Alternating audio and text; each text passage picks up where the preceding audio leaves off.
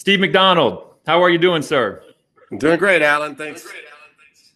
Good to see you. So, what kind of backdrop do I see you there? That's not a backdrop. That's not a place I've been before, and I don't think that looks like Florida.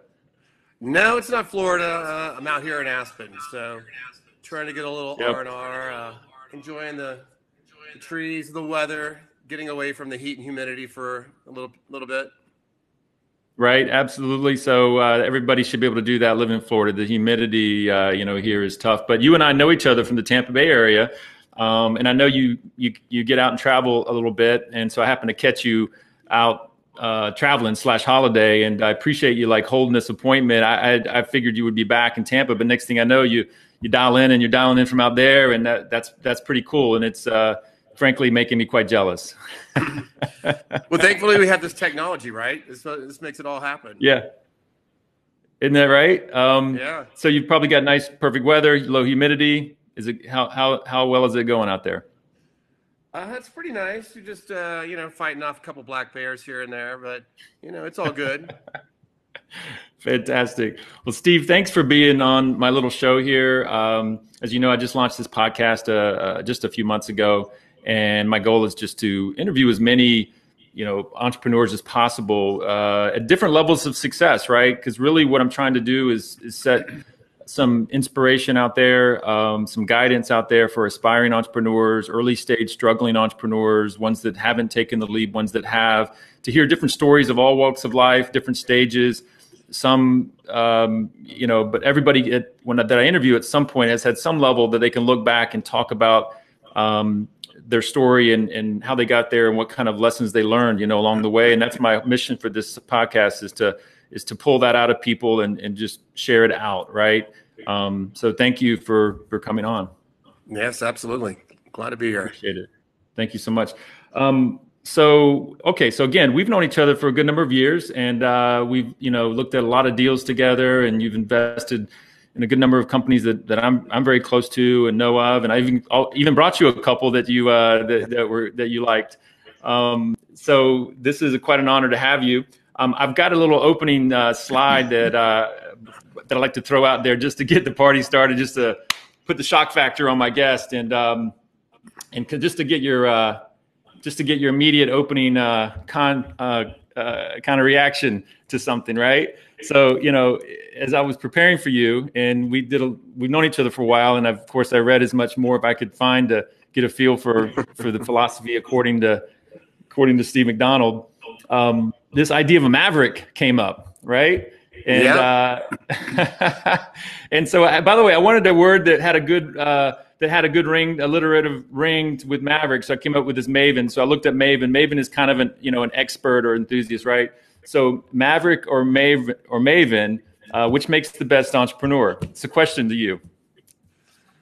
Oh, well, do you really think that you need to ask that question? It's definitely going to be the maverick, right? Okay. We've got, knowledge is power, but not without action.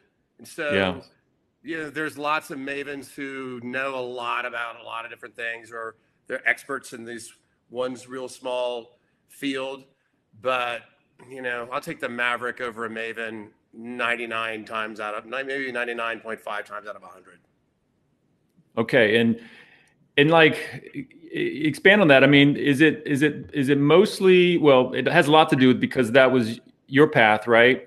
What are some other betting reasons that, as an investor, for example, that, you go with the maverick? What are some other things that come to mind? I think that, when people dedicate their life to a specific expertise, and they get very narrowly focused on a particular specialty or domain expertise, I think they do that at the exclusion of learning about lots of other things. And really, in the world of entrepreneurship, to be a really successful entrepreneur, you got to be great at a lot of little things. And right. Like, I don't need to be, I have an accounting background, but you would never want me to do your taxes. That's like the worst thing for anybody.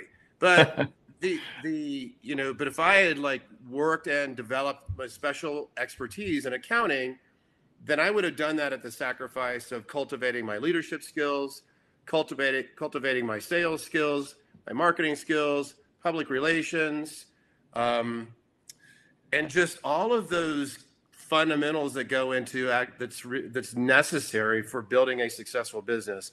Just being a specialist in a domain, you're going to do that at the exclusion of really building a great company, and that's my opinion.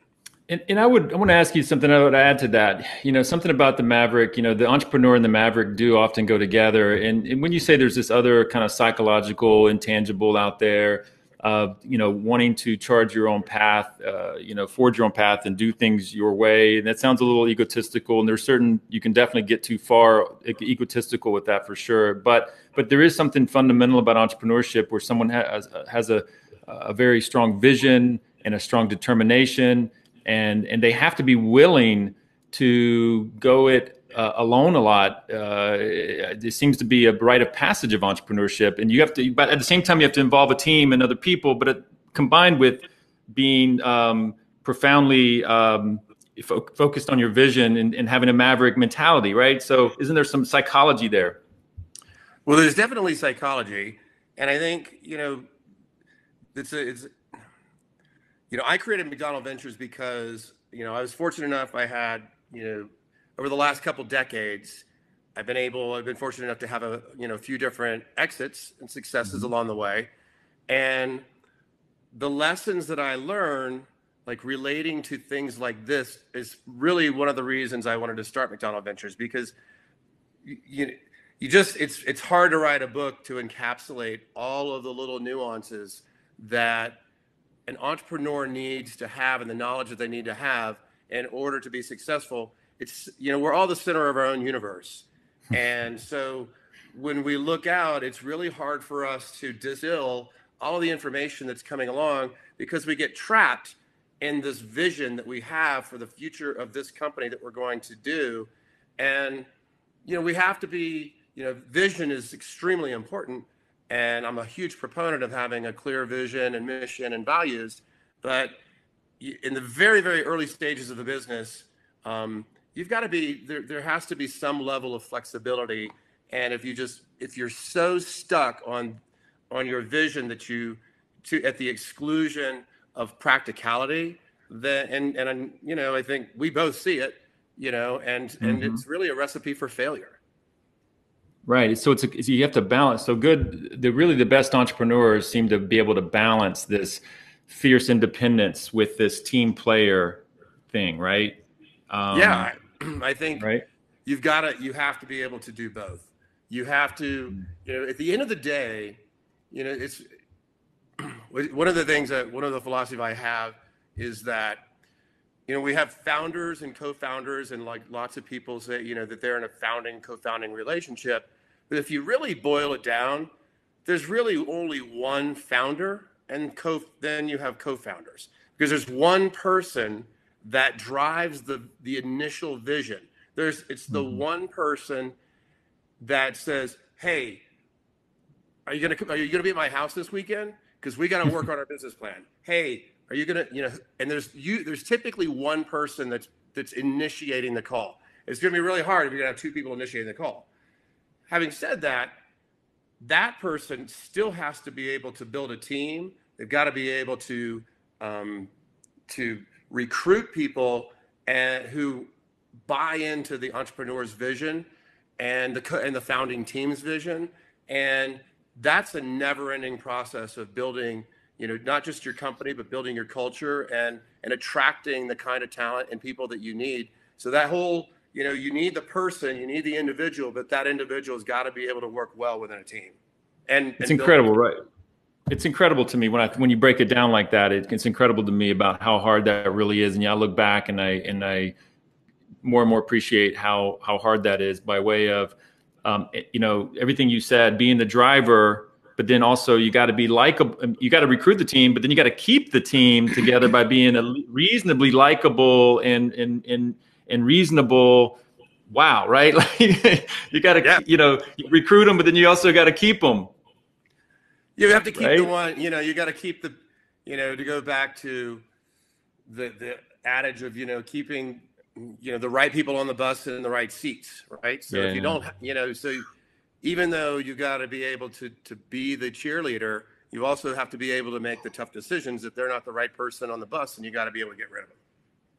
I feel like we just covered right there a little masterclass on just how hard entrepreneurship is that a lot of people don't think about. They just don't realize the human element of entrepreneurship. Not only do you have to fight the war, you've got to be singularly powerful like a maverick, right? But then you've also got to be an amazing leader and a team player, and then you've also got to be a great visionary and decision maker. And you got to be willing to even get fired, get rid of people that don't fit and gain new people. Like, it's mind-boggling, and I think that's good for people to hear, that there's so much more to entrepreneurship than what you kind of read in the magazines or something like that. There's so much complexity and difficulty, which is, we know this is why so many fail. Yeah, exactly. Right? It's still so much of a human element involved, right? Well, thanks for that opening. That was a good, strong opening to the interview. And with that, I'm going to just jump back over. We're going to take a quick deviation and get into the sponsor we have for the episode. This is Secure Startup. So this is a company I want you to check out, Steve, when you get a chance. So this is an online platform that manages the documents between startup founders and investors, right? Between startup founders and investors. And I know you've been a part of a few of these processes of document sharing, and the security involved and the signatures involved. And so securestartup.com is a relatively new company that really focuses on that. Not too many platforms do that really on a focused way. So not only do I want people watching to check out Secure Startup, but Steve, I want you to check it out soon and give me your thoughts as well, because I think it's probably something that you and your world of folks could probably use. Sounds compelling, doesn't it? Yeah, no, that's sounds like something you could use, right? Yeah. The document game with startups is its own little animal, right? It's a big one, yes. Right. Everybody's got their own versions of the documents floating around. Right. Yeah, exactly right. All right. So, Steve, with this, I want to read a little bio, if you don't mind. I want to read your bio. Is that cool? Yeah, go for it. Okay, cool. So in 2001, this is just a slice of your bio. It's not going to be the whole thing, but in 2001, by the way, we're going to come back to 2001 because that was a pretty rough recessionary time, including 9/11 on top of a recession. So I want to come back to that. But in 2001, Steve founded My Matrix, the first web-enabled pharmacy benefits manager.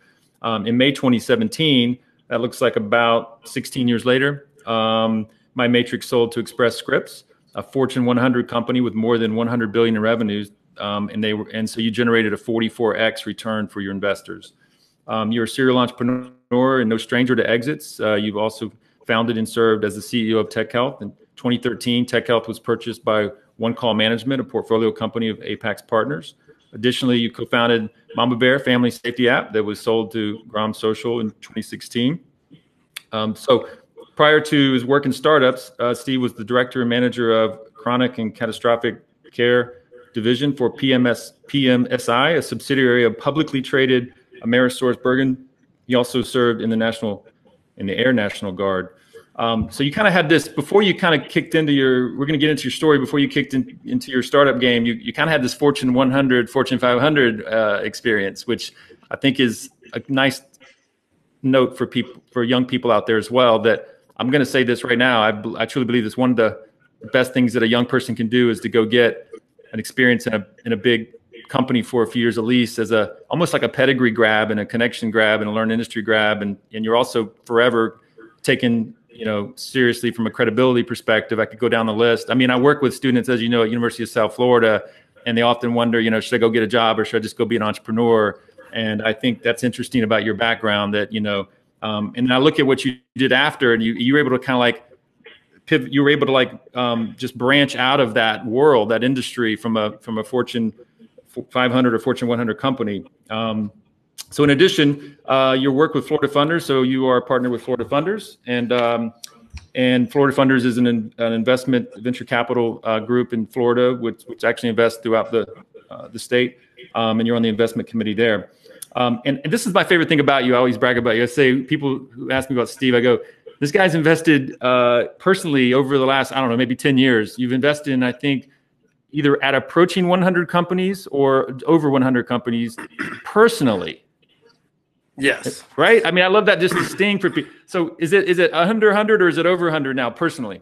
Well, a number I saw in the last couple of days was like about 125 or so. I just, do you even laugh at yourself sometimes? First of all, the beauty of that is that's the most diversified personal angel investing portfolio that anyone has ever heard of or seen, right? But do you kind of sometimes, I know you're proud of it, but do you sometimes even shake your own head like, that's crazy? Yeah, I think so. But you'd be surprised. Like there's different levels and different methodologies around angel investing, and we can get into that, later. But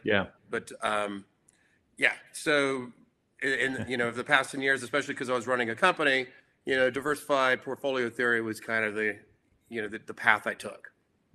Well, Steve, it's not just the path you took. It's the correct. I mean, it's the one that everybody should take as an angel investor. You and I have talked about this at length before over coffee and many times, and it's something we actually try to preach, for lack of a better word, in the angel investor community in Florida. I went on a project called Upsurge Florida just last year, preaching this message. So many angel investors, when they often, either they just come into high net worth or they've been in high net worth for a period and they want to have some fun, right, with an early stage tech. It's a fun thing to do, and they open themselves up to being wooed by a charismatic tech founder, right? I'm just going to have some fun with this, right? And they want to support that founder, they want to support that entrepreneur because they want to support entrepreneurship. They love the story, they love this and they make that investment. Maybe let's call it, maybe it's six figures, maybe it's a little less or so, and they check the box that they've been, and they don't realize.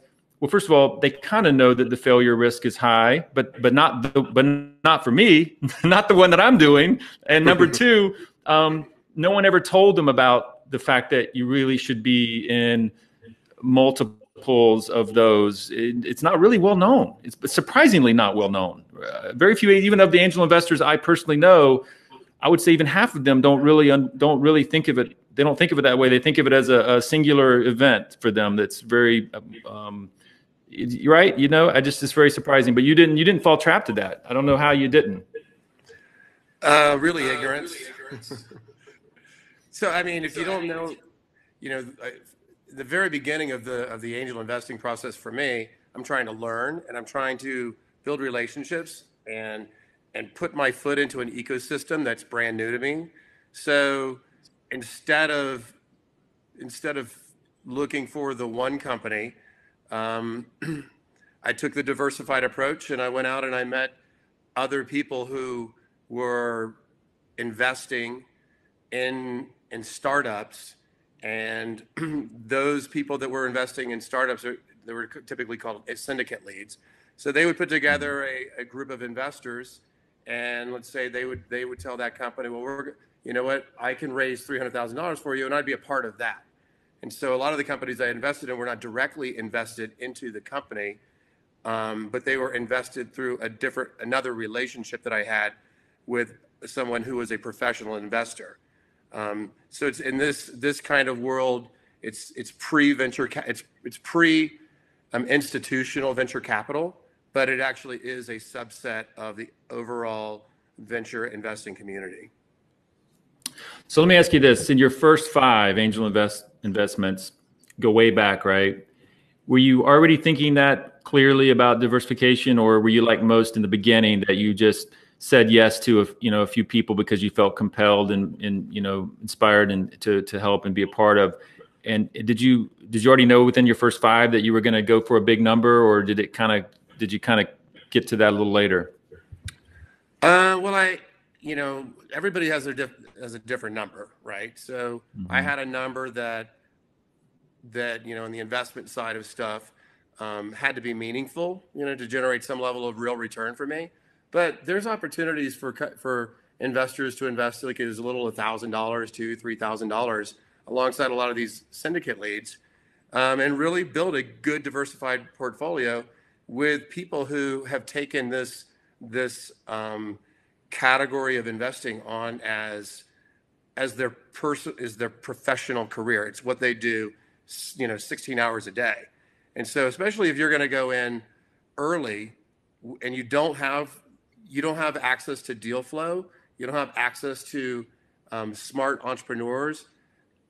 What happens is, oftentimes an investor will decide, I want to get into this angel community and start making some investments, and they'll get exposure to one or two, but you're really, at that point, you're really not a professional investor in this category. And you don't have access to, like, I probably have access to 300 deals a month, maybe. And so, you've got to, before you start writing a lot of checks, it's better to try to work on building a funnel that gives you good high quality deal flow, and co-investing alongside professional investors that you trust and have a track record.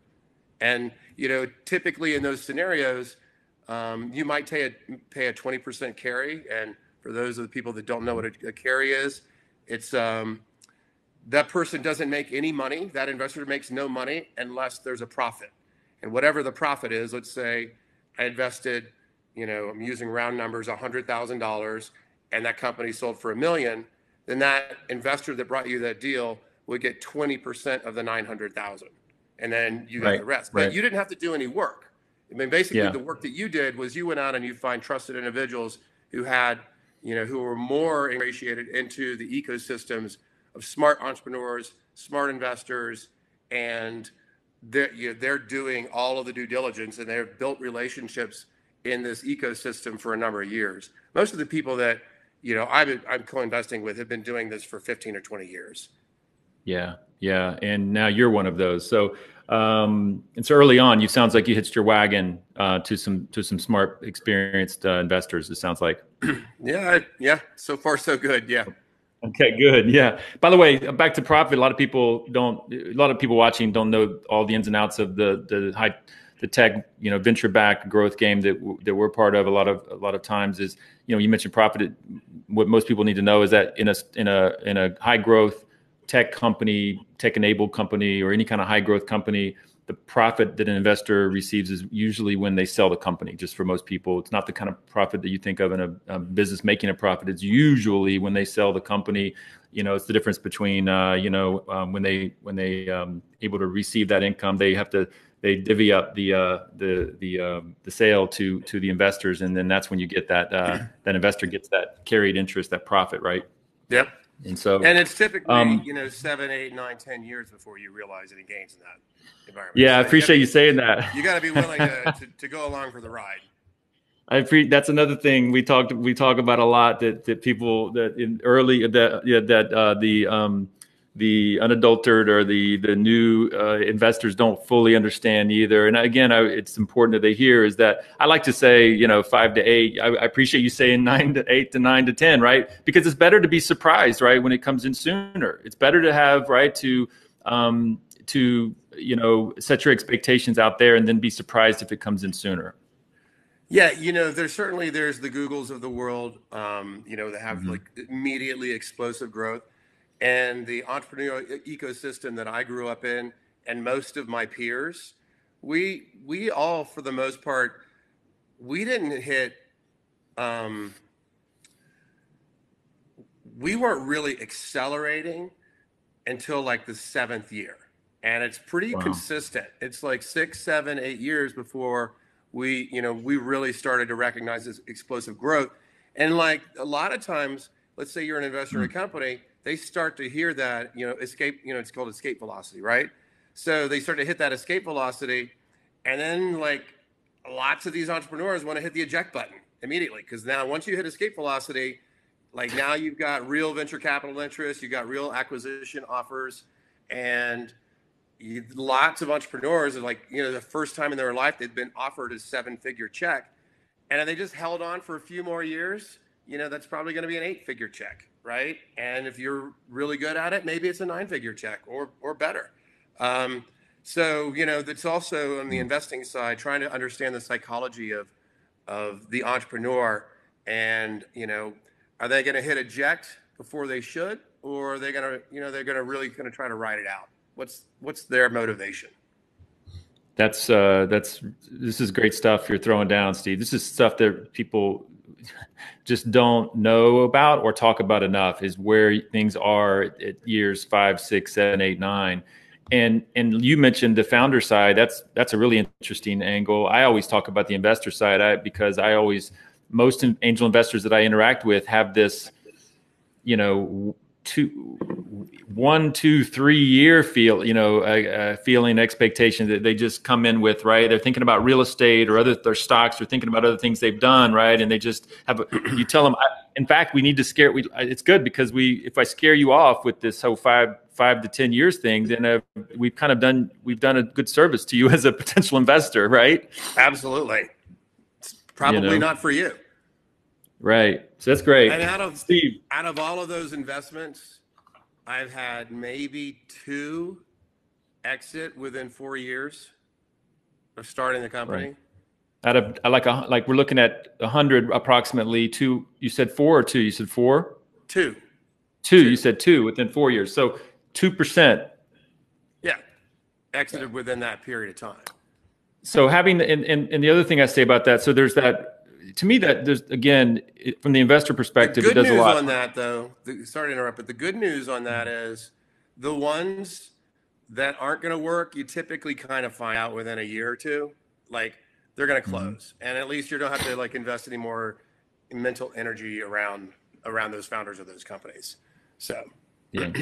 Yeah. And what I was going to say is that it also, funny word, but to me, it can have a way of relaxing the investor once they understand that and they understand the runway, the time frame involved. Because instead of having panicky investors on years 2, 3, 4, 5, which what I'm talking about, which is no good for them and no good for the companies, right? It can be pretty destructive, honestly, for themselves and the companies when they get very panicky, because they had bad expectations. They get into year 3, 4, 5, and they see the company not doing the huge escape velocity, and they can get panicky, when in fact that's just the time when you have to stay calm, especially if the company is progressing, if the company is tracking well, right? Mm-hmm. It's an important window, that 3 to 5 years, when I feel like it's even the founder test. I feel like it's an investor test. It's a founder test. Is, can you stick with it during that period, right? Because it feels like we should be a lot further along in 3 to 5 years, right? That's how it feels. You kind of beat yourself up, and the investor gets a little like, and then, but in reality, and you look back, the reality, that's the gut check time for the company, isn't it? Yeah, that's building this is a long game. So anybody that wants a quick fix on this, go to the casino. Roll your dice with some Bitcoin investments. I don't know, but this the investing in entrepreneurs and investing in early stage companies is a long game.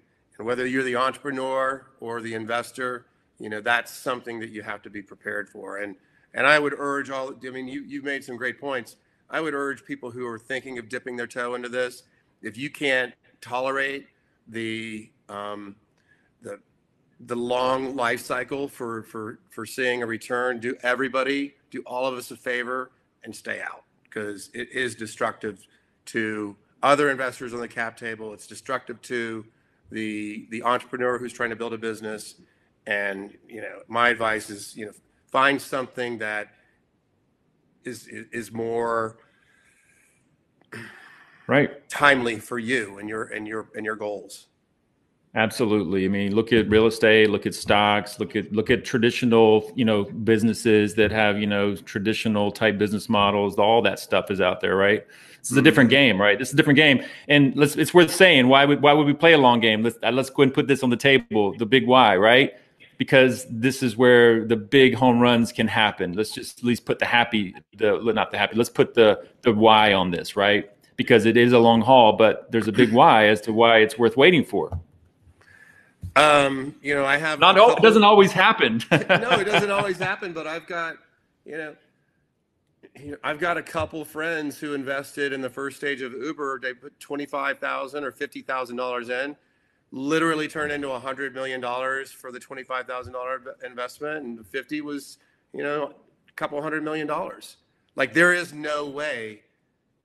And that's why you have to have a diversified portfolio, because you don't know which one is going to be that, decacorn, right? So which is the one that's going to give you 5,000, percent return on your money, or 10,000. It just, and you're not going to find that in real estate or the public markets.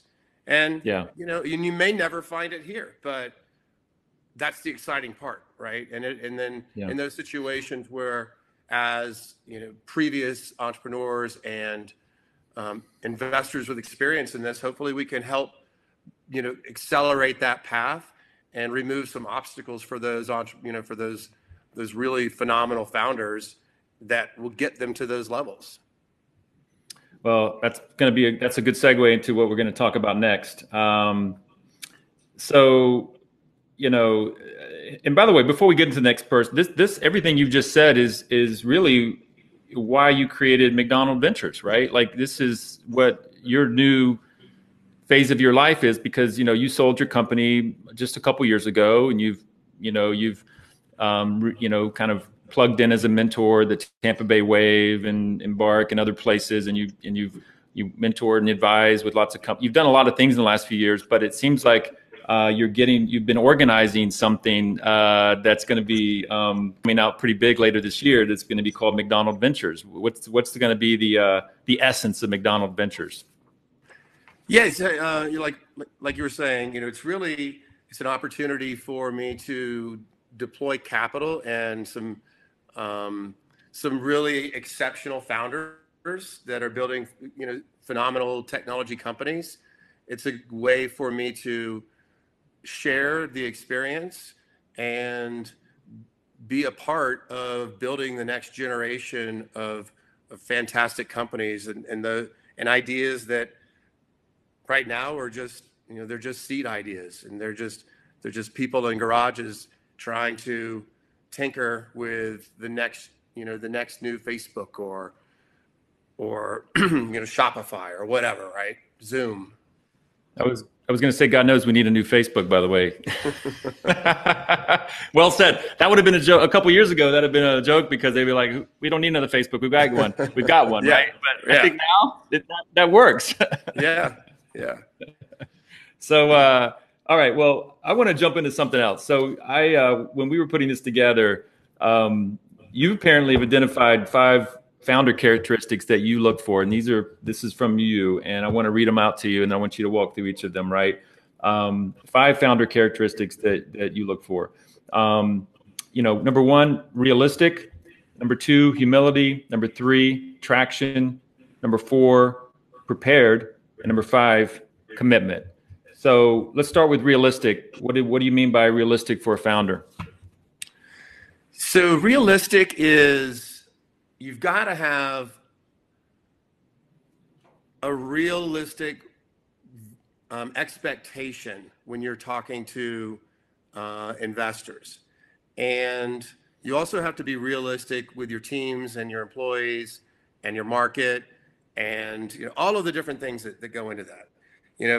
For instance, on the investor side of stuff, and I was guilty of this. When I started my first company, I had the big job from the publicly traded company. I ran a division, and I thought, well, whomever the investor is should be happy to have me.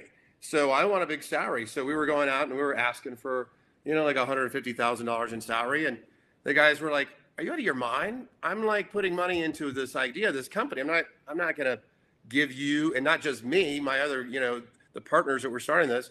So we're just going to suck $450,000 out of the company in the first year just to pay your salaries. That doesn't really work.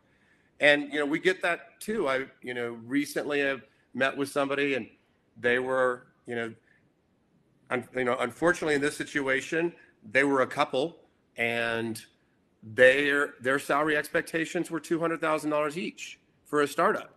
And, I pushed back on it. They said, "Well, this is what we're worth in the market." And I'm like, "Yeah, but this is a startup. Like, then go get a job." If that's what you are work in the market, then you just go get a job there. That it doesn't work that way. So, And basically, you know, from that standpoint, those conversations are over, right? Yeah. And then it's a detriment to that founder, because as an investor, especially in a community like Tampa, right? We're a small community, small investors, we talk. And so when there's deal flow and people are saying that, you know, well, you know, we're sharing the feedback, we're giving feedback to our co-investors about what the expectations were and how unrealistic they were. So it's a really negative mark on that potential founder, right? So the other thing, like in realistic, is going in with a proper valuation. You can't come in with just, you know, with a business plan, and well, most of the time you can't come in with just a business plan and get a $20 million valuation. I was able to actually do that in the dot-com boom bust era. But then the flip side of that was we did get a huge valuation on a business plan. And then when we ran out of money, I know where you're going. we got, you know, massively diluted. Yes. And ultimately I ended up getting fired. So like, you know, there's consequences for, you know, what sounds good today may not actually be in the best interest. And so, having realistic expectations and how that plays into the long-term vision and strategy for your business is really, really important. Oh man, I just, some of the stuff you hit on is so many. There's so many tough lessons in there that I even had to learn myself as well. And I wish I could go back and do some things differently with that myself, by way of everything you've covered. And because the key to that, both of those stories, is even if you do pull them off, higher salary than, you know, the company really can afford, or a higher valuation than the company should really have. If you are looking to pull those off, you unfortunately you're putting yourself in a big vulnerable position, maybe even a bullseye position, for being, you know, removed, you know, because that's you become something very expensive to the company, number one. And if the valuation is too high, you can feel good, you know, that's an ego, pat yourself on the back.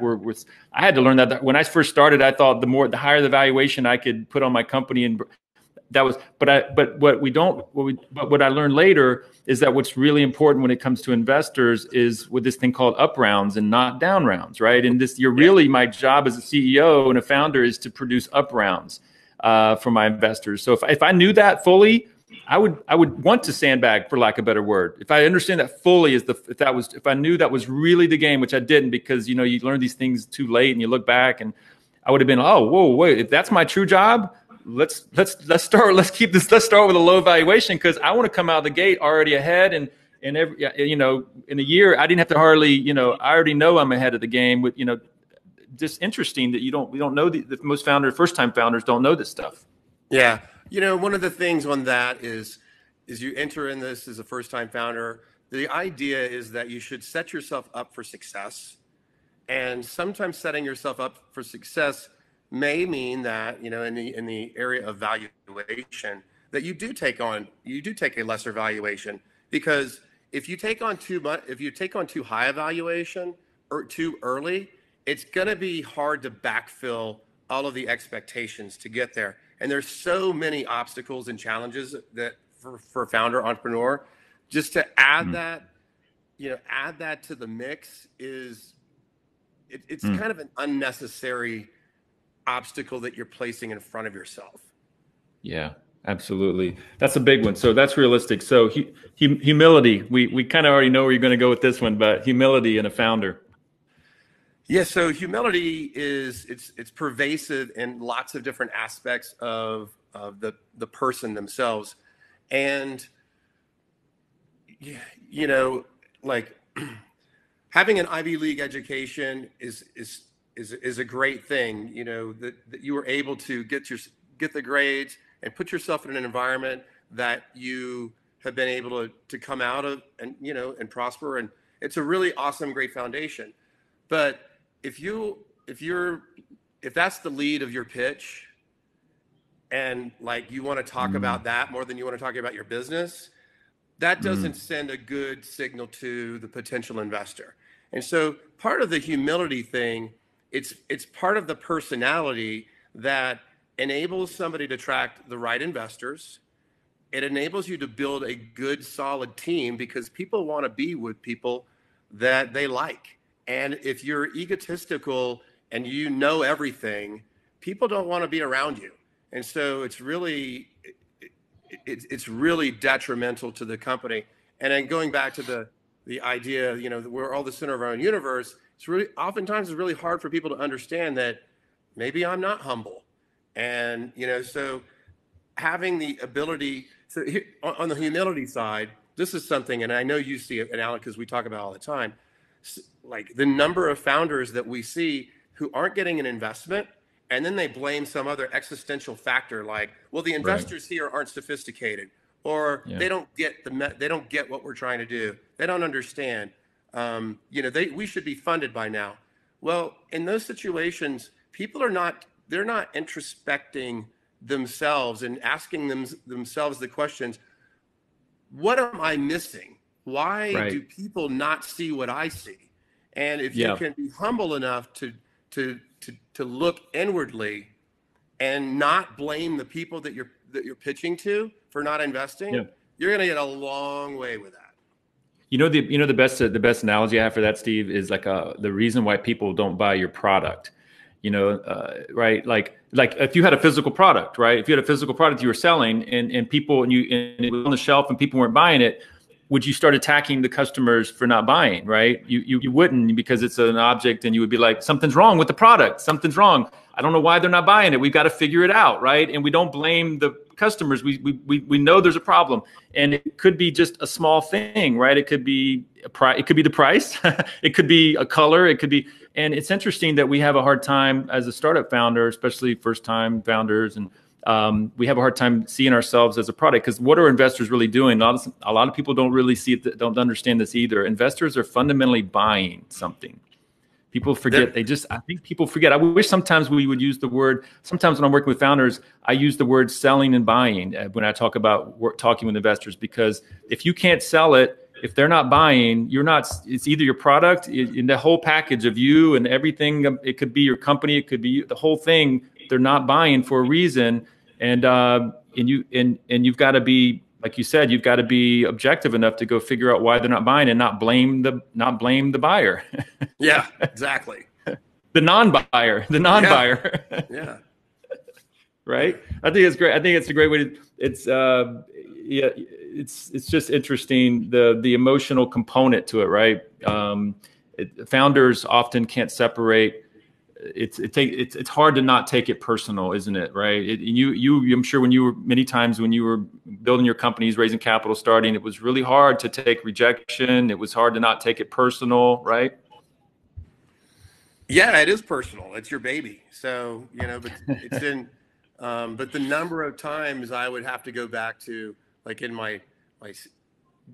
in working with my teams, my staff, the interpersonal conflict that would arise out of teams, and the number of times I found myself saying, it's not personal, don't take it personally, was, I'm trying to teach them that, but at the same time, it is personal. Like it's, and being a founder, it is personal, because this thing is like, you sprung from your brain and you can't help it, and you got to take care of it. And you've poured yourself into it. And frankly, you've put yourself way out on the line. And so it's especially hard. It hurts, really, really hurts a lot extra when you're rejected, when it's something that you've poured yourself and you've put yourself on the line for, but you probably, again, back to your point earlier, you probably botched the message somehow, right? I hate to say it that way, but no one's taken away from you from the fact that you aren't on the line and you haven't sacrificed everything, and your product. And so, but if you don't have humility, you're basically botching the message, and you're not letting the buyer buy. You're not letting the investor invest because of it. Yeah. When you use the terms buying, what the investor and what the entrepreneur needs to understand is that the investor is buying an opportunity. That's what they're looking for. And they're buying the opportunity. Typically, they're buying the opportunity to generate a larger return in this investment than they expect to generate in a real estate transaction or in the public stock market or something like that. And so if you understand that the person is buying an opportunity, the opportunity that they're buying from you, from the entrepreneur, is relative to the other opportunities that the investor is seeing. It doesn't even necessarily mean that your opportunity is a bad one.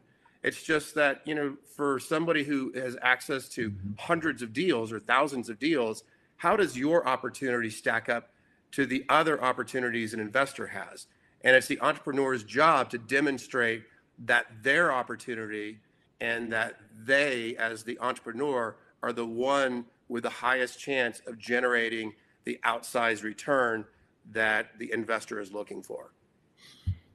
And what's funny about that statement, it's their job to convince and persuade that, but then to not transfer that and translate that into, you know, overconfidence and arrogance, and to somehow do what you just said with humility.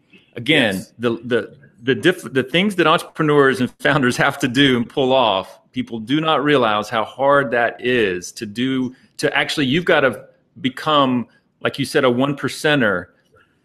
And using humility to do it. Most people can't do it. And so that's, again, it's incredible. And by the way, like, that's why second and third time founders start getting it, you know, they start getting it a little later, right?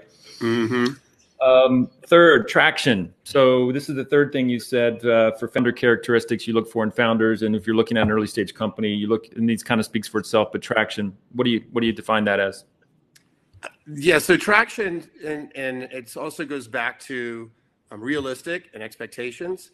So if you are a person with an idea or business plan, and you're going out to someone who is, quote unquote, a professional investor, you're probably not going to get any interest.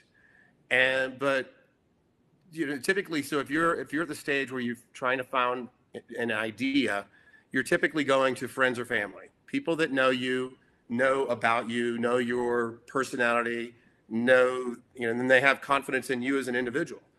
And once you've done that, you probably have created a minimum viable product. So once you've got to a minimum viable product, then you can come out to a group of like angels or professional investors and demonstrate that you have a minimum viable product. And typically, a minimum viable product will have at least, like, you know, you will have generated some users, maybe not revenue. Revenue is much better if you're generating revenue, but at least you have something that demonstrates that you've introduced your product to the market and people are using it, they're looking at it, they're buying it, they're engaging with it. Maybe, you know, if it's a consumer app, like how long does like a game, like how long is somebody engaging with my product? All of those things are metrics that we look at and assess, like, how much traction does a product or company have. And so that traction really translates into validity, right? It's a validation question, isn't it? You know, really at that point, because early on, it's really hard for anybody. I don't care if you're an investor or even if you're a friend of whoever you are. If you're outside the company, you can't. You should be careful to not trust your senses. What you see, touch, and smell may not be what it feels and smells and looks like, right? Like, but traction is traction. Traction has a way of cutting through if it's real or not, because traction means somebody bought it, is using it, or took it on, and that has a way of just answering the question, doesn't it, a little bit? Well, it's the social proof. It's the proof that somebody beyond yourself has said, "Hey, this is interesting." Right, and that's kind of a big box to check for an early stage investor, right? Mm-hmm. Okay, number 4, prepared. Okay, so number 4, you look for in a founder is are they prepared? And I think I wrote down here, the right team in place, right? That was part of preparation you're thinking of as well. Definitely the right team. Team is super important. I think the thing on team, though, is team is relative oftentimes to where you are geographically. Like, it's harder to find, stellar tech talent in Brandon than it is in Silicon Valley, right? So having the right team is important, but having the right structure of the company, and I think is sometimes understated and equally as important. Like how good of a leader is the leader, and can that leader maximize the potential from the team that they've built? And I think like oftentimes, I'm going off on a little bit of a tangent here, but oftentimes they'll just hire somebody with a particular domain expertise, and then they just expect that that person is going to do all of the things that the founder couldn't do themselves, and then they get disappointed when the results don't materialize. Right. Yeah. And there's still a responsibility of the founder to work with those individuals. And so by preparation, what I mean by that is, in some respects, is that the founder is prepared to set the right and understand. They're asking all the right questions, and they're establishing the right metrics, the key performance indicators, KPIs, that are going to demonstrate to the individuals in the organization that they are achieving their goals or they're not achieving their goals. So we use KPIs or OKRs, objectives and key results, as one of those things that demonstrate preparedness. And so when an entrepreneur is talking to a potential investor, if they don't understand how they measure success in their business, like what does success look like in my business, if they don't have that understanding, that's a huge red flag. There was one as a for instance, the other day I saw a deal.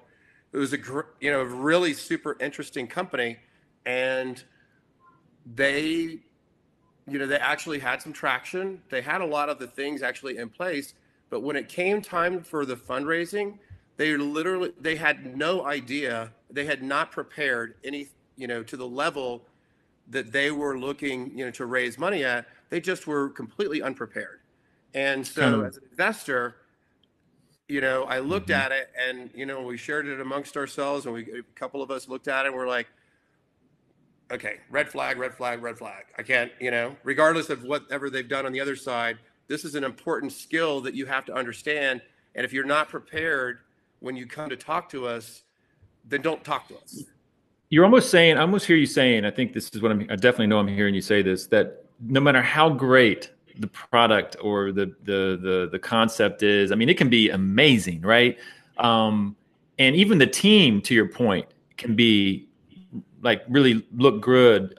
It could be actually one of the most interesting things you've seen in a long time. It could actually be a 1% kind of in your looks, but if they aren't thinking the way you just described, and if they aren't coming prepared, like really taking you seriously and taking the investment raising seriously, and that means prepared. Taking it seriously means you're going to prepare, and having humility with that, then you're out. And that's interesting for people to hear that. Because most founders early, especially first time founders early, they really in their minds think that they're going to love this, they're going to invest this, they get there. It's all about, they're going to love it and they're going to want to invest. And a lot of unsophisticated early stage investors can get caught in that, right? But the smart ones will pass. They'll pass, and it'll actually shock you when they do. It'll shock you. I've had it shock me many times. Yeah, because it's super easy for, even if it's a great product, for the founders to get, over their skis and, take on like a debt structure or an equity structure or some other thing that, as an angel investor, you don't have control over. And you might find yourself in the unfortunate situation of a company being restructured and all of your preferred shares being pushed down to common at a down round. And the next thing you know, and the company's still like, it's doing $100 million, but the value of your equity is basically zero now, just because of some other unfortunate financing events that have occurred in the company. And like, okay, well, yeah, all of those other things were good, but at the end of the day, you missed a big, huge component of what it takes to generate return. Yeah, what it takes to generate returns for your investors. Mm-hmm. And didn't quite, and it gets back to respect and preparation for your investors, right? Respect and preparation go hand in hand. And listen, there is the outlier entrepreneur. It's typically the one who is like,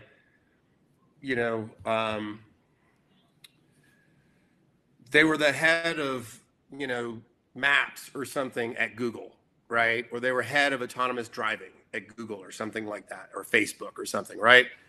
And that person said, hey, I'm going to go out and start a company. But because of the job they held and because of the relationships they have with investors already, that's the one or two, you know, there's probably maybe 10 people a year out of the whole United States. They can kind of get away with it. They can kind of get away with away with it. Yeah, it's just because of who they are and how much. But I would argue they still probably have to have some humility about them. Even Yes. those examples, if they don't have some humility, they probably still can't get away with it. I mean, Right. you know, in other words, they can get away with maybe not being as prepared and, you know, not being, but they still can't be arrogant jerks. Right. Yep. Not gonna that's not gonna fly. Okay, last one, number 5, commitment. Now this is a, you know, commitment, right? That's right in the playbook of things that if an entrepreneur doesn't have, we're in trouble. How do you look at commitment? I mean, it was probably actually number 1. It's not really. Yeah, it's probably number 1. Yeah. But you have to have perseverance. You know, you're gonna like being an entrepreneur is like getting in the ring with Mike Tyson every single day for 10 years. And like, you know, some days you wake up and you get punched in the face and you like get up and you're like kind of staggering around and like, what the hell just happened to me? Right. And, yeah, but it's those people that just, they get punched in the face and then they're laying on the ground and they're like, I haven't had enough yet. Hit me again. I haven't had enough. Hit me again. And like over and over and over, you just, you know, and, you know, at the time, it doesn't really seem like you're maybe the most level-headed or logical person, but you know, those are the kinds of risks that you take for the big reward. And the commitment side of it is the person who's just willing to just get punched in the face every day, and you know, they come out and then they win the fight. We're the Buster Douglas, right? Nobody saw that happening. It's because they kept getting in that case. They kept getting back up. Which, by the way, he had to get back up in that fight. Yeah. I don't know if you remember that. Yeah. A lot of people don't remember that. You know, that Buster Douglas was the first man to defeat Mike Tyson, and recently revisited that for some reason. And I forgot that he got knocked down by Mike Tyson in the midway in that fight. And after Mike Tyson had just destroyed so many people, you'd think that would have been his. Hey, I'm 1 foot out the door here. It's everybody knows that, you know. Right. But no, he got up. He got up and went on to. Who knows how that was possible, right? Yeah. So those are the 5. Steve, anything else on commitment? No, I think that's pretty self-explanatory. Commitment kind of works for itself, doesn't it?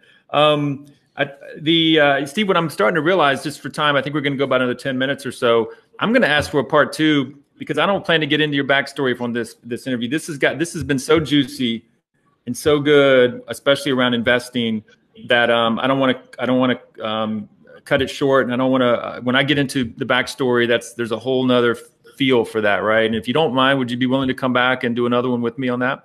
Yeah, sure.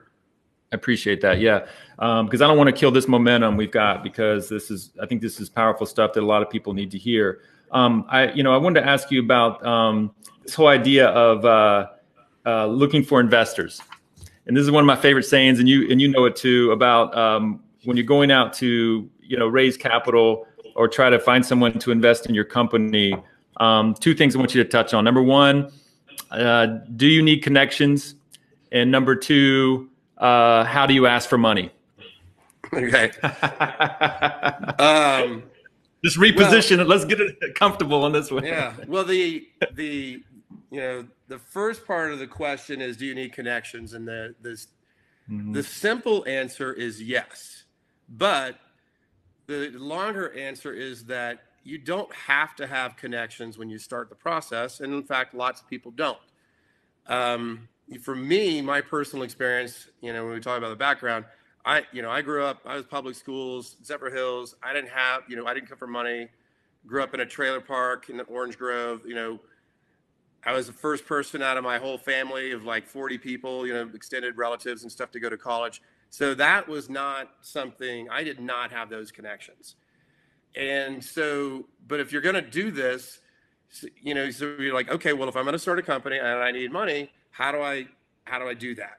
And, you know, the first company I started was 1999 was Tech Health. And because I was ignorant and I didn't know any better, I just was like, okay, well, who do I know that has any money? Well, not a lot of people, but so-and-so's dad's a lawyer. Maybe he has some money. So I'd like call him and say, hey, you know, can I buy a cup of coffee? And I just did this over and over. And legitimately, I was not going to him and asking for any money. I was explaining, this is what I'm doing. I'm trying to build this company. This is the kind of company I'm building. What would you do if you were me? Do you have any contacts in the medical space that we were building out? Do you have any banker relationships? You know, do you know anybody that is interested in investing in startups? And over and over and over, I would just go and I would ask these people for advice. And inevitably, that network that I built was, over not maybe like 8 months or so, I was actually able to raise $5 million for the first round of our financing. And it was really all about going out and asking people for advice, not asking for investments. And, you know, now that I'm on the other side of that, there's a saying that investors have, and it's, you know, if you ask for advice, you know, if you ask for money, you're probably going to get advice. If you ask for advice, you might find your way to some money. Yeah. Yeah, we say there's a shorter version. Ask for advice, you get money. Ask for money, you get advice. It's the same. Yeah, but it's it's great. And it always, the first time a first time founder hears that, it always stuns them. I love it I love putting it on them because I get to work with a lot of these younger kids, you know, and even in my classroom at USF, and it always makes people just rock some hard, and it's quite a powerful little message. And it gets to the psychology of things, right? Let's be real. Nobody wants to be used just for their money or any, like, if it's kind of the way, I hate to say it this kind of way, but it starts with how you make the investor feel. Like it's a little bit like dating, right, Steve? I mean, come on, it is. I mean, it's like, I'm not a bank per se. Like I'm interested in people and I'm talking about the investor, right? I'm interested in people and companies and relationships, and I have a lot to offer. I've been very successful. I have a lot of experience. I'm not here to over coach or dominate, but at the same time, if you're going to ask someone to part with a lot of their personal hard-earned money, you need to treat them with respect, but also recognize that the most valuable thing that person should be able to give you is experience and, like you said, advice. And frankly, that advice, I often take another step and go, that advice should turn into actually turns into more connections, right? Mm-hmm. So I would almost say, ask for advice, get more connections, and the money, just like you said earlier, the money will show up naturally in that flow. Yeah, but it's, again, that goes back to the humility part, right? Because if you are doing this and it's kind of obvious to the person you're having a conversation with that it's just a ploy, right?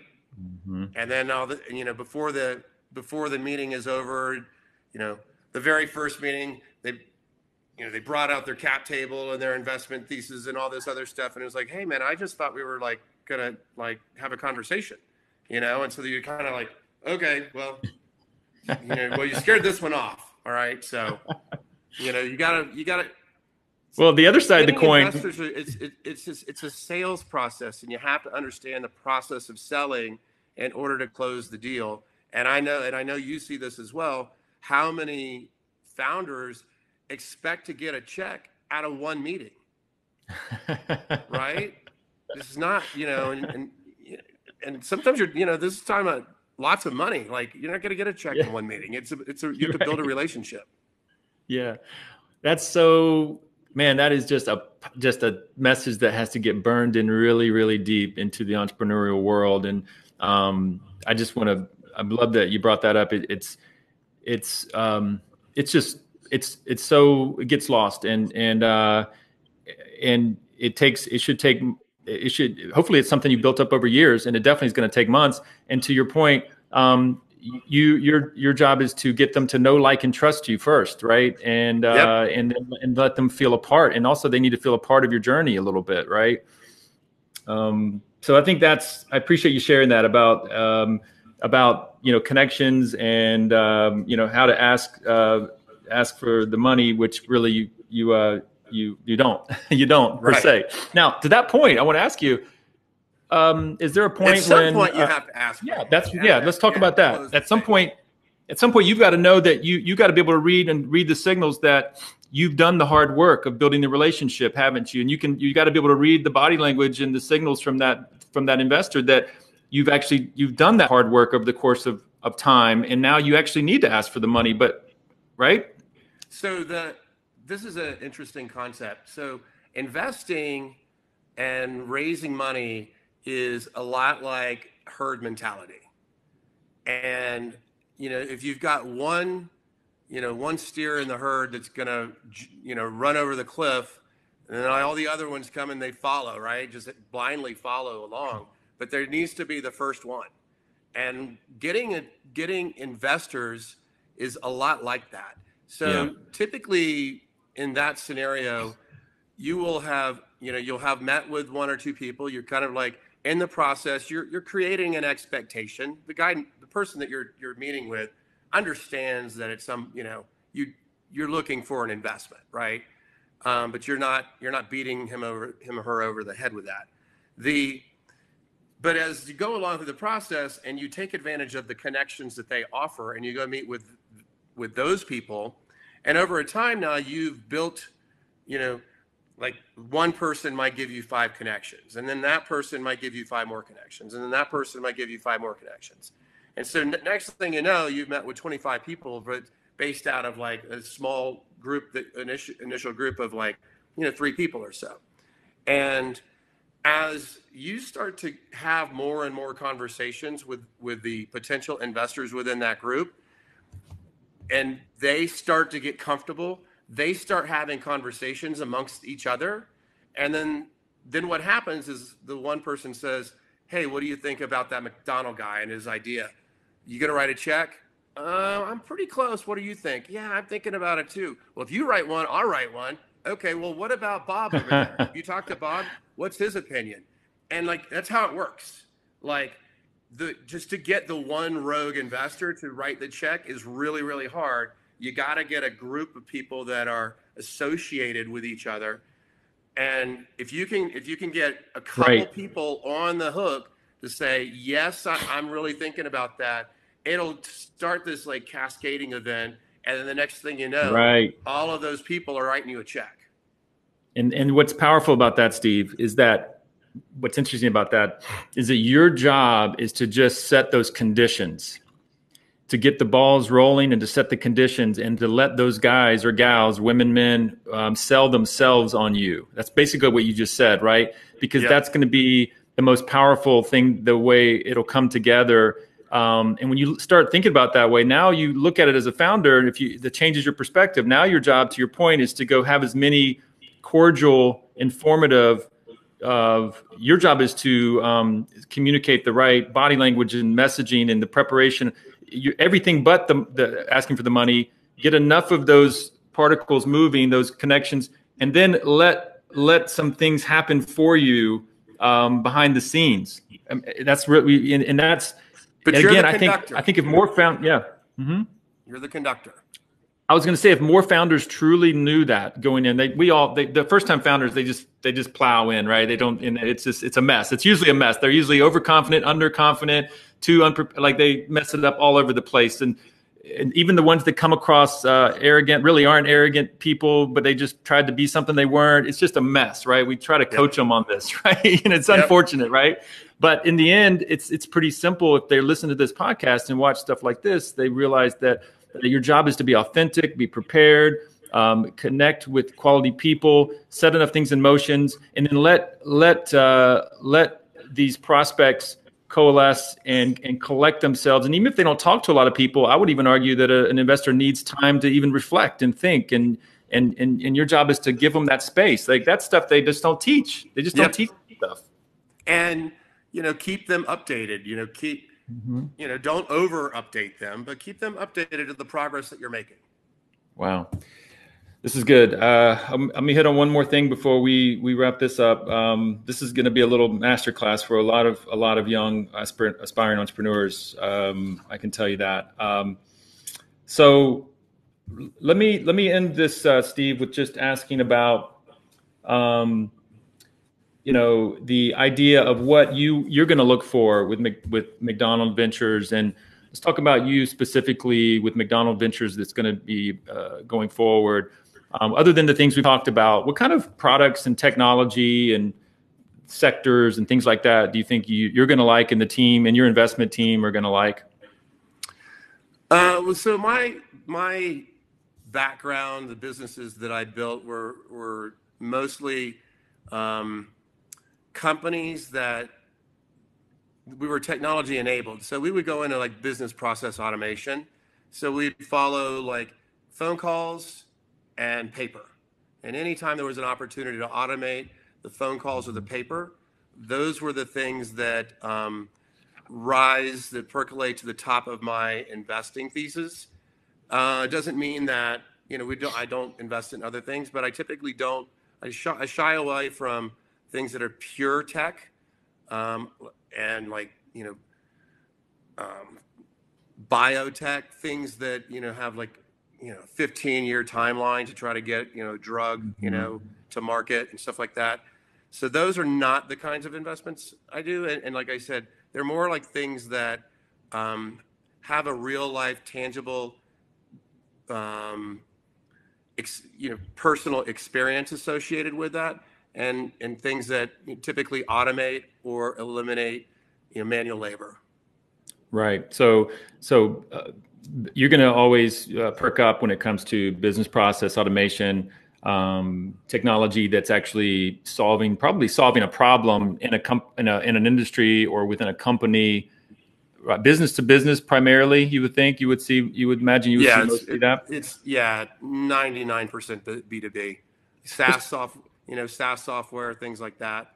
Let's talk about that to educate people out there a little bit about the reason why B2C, which is business to consumer for those listening.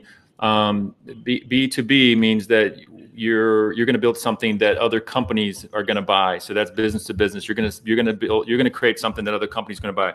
Or if you're business to consumer, B2C, which is what everybody walking around the streets understand about entrepreneurship, they think of like Uber is B2C. So if you're going to build something, Facebook, of course, on and on, that the consumers are going to use, that's B2C. Maybe touch on a little bit why, and you're not alone, by the way, why it's a little harder to raise money, especially outside the Silicon Valley. It's a little harder to raise money for B2C products. Yeah, I mean, it's like nearly virtually impossible to raise money B2C outside. The B2C, we're talking about social proof.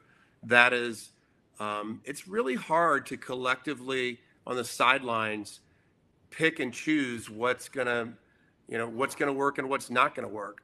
There's a big graveyard of really smart B2C companies and B2C entrepreneurs just because they couldn't get the traction that they were hoping to establish early on.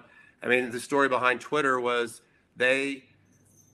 for those that don't know the story, they started off as like a video blog, and they at some point Evan Williams asked his engineering team, like, who's actually using this? And nobody on the team was using the product that they were building, even though they were so thrilled about it. And so the one thing that they had left that was this little micro blogging text site, and that was Twitter. And so they actually went back and returned a bunch of money regarding that to their investors regarding the microblogging site or the video blogging site, to ultimately pivot to Twitter, and then the rest is history. But there's an example of a really smart entrepreneur, had previous B2C experience, and ultimately it's so hard to know. what's gonna Right. what's gonna grab the consumer and what's not. And you would, so you're pointing to the issue of, what's going to win, because it tends to be a zero sum game, or a very few win, right, in B2C, number one. And number two, I also know that we know that it just usually takes a lot more money than anybody plans to or expects or would imagine, right, just try to break in a B2C world. Yeah, I mean, there's an enormous amount of marketing and public relation dollars that have to be dedicated to building a B2C brand. Whereas if you're building a B2B brand, the amount of investment and you're typically, it's a one-to-one sale, and your margins, the expectation, and you can see a real clear path to profitability by doing that. Right. And if you've got real traction or not. People they buying the product, they're spending money on it, and they're using it, and you can tell if they're using it. So yeah. So I appreciate you breaking that down. And I think, Steve, this has been a great hour and 15 minutes or so. This was even, I knew it was going to be great. I really did, but this was even better than I expected. And I loved how we just stayed focused on this topic. And that's why I got to book you again in a few months for the backstory, because your story, your rise in entrepreneurship. I read through your bio again, and I kind of know it, but I shudder when I read some elements of your story. You've had some epic moments, some big setbacks and some big gains. And, you talked about, winning big and losing big. And I just can't wait to share that. But we got to do that another time. We can really tell that story, if you don't mind. And is there any thing you'd like to you kind of leave me with as any kind of closing thoughts on this interview? Anything come to mind? Just given the current environment with COVID and lockdowns and the difficult time that entrepreneurs face, my personal experience was I lived through the .com crash, had to lay off like in my entire team, get fired, a few months later start a new company, then 9/11 hits, and it's about the perseverance. And so the message for the entrepreneurs who are watching this is that there are lots of mine was just one small example, but there are lots of really great companies that are built in these really trying times, because these are the entrepreneurs right now that demonstrate that perseverance and commitment that we were talking about earlier. So don't give up, keep going, and the future is yours. Well, Steve, one thing I want to say now, because that was a great parting message. One thing I want to say about you is that I know a lot of angel investors, 100 or more, and just personally in different ways. And I work, as you know, with so many founders at the Tampa Bay Wave. We've serviced nearly 300 companies to date, and at any given time, there's a proverbial 100 founders that I know and work with that are already out there. And then, of course, with my classroom, there's more there by way of students. But of all the investors I work with, Steve, man, I got to tell you this. You're on to me on a very short list of an investor I would want to have in my company, and I mean that. And I think I've told you this before, but I just want to say it publicly here, just because of your disposition, your patience, your insight, because you've been through really tough struggles, you've had it all happen to you.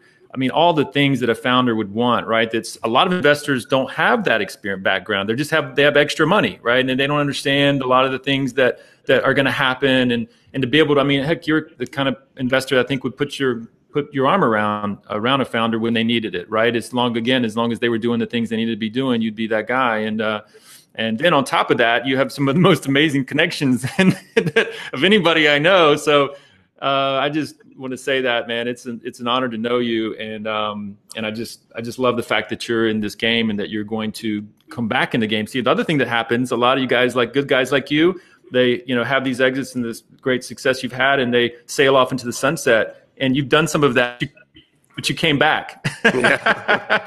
you literally have sailed into the sunset. I know those are another story there, but you came back, and then you're going to launch this whole MacDonald Ventures, man, and maybe bring to the Florida area or the Southeast area, whatever, that kind of compassionate, investor mode that frankly, I think there's a handful of folks in the Valley and other way that have it. And I feel like you're importing some of that good stuff into our community. I really mean that. Well, hopefully, time will tell. Yeah, time won't tell. I already know the answer to that. So thank you, Steve, for being on this episode, and as usual, we'll be in touch. And we're recording. I'll be posting this shortly, and I'll keep you in the loop. But thank you so much for being with me. Okay, thanks, Alan. I appreciate it. Okay, take care. Yes. All right, be good out there. All right, Bye. thanks.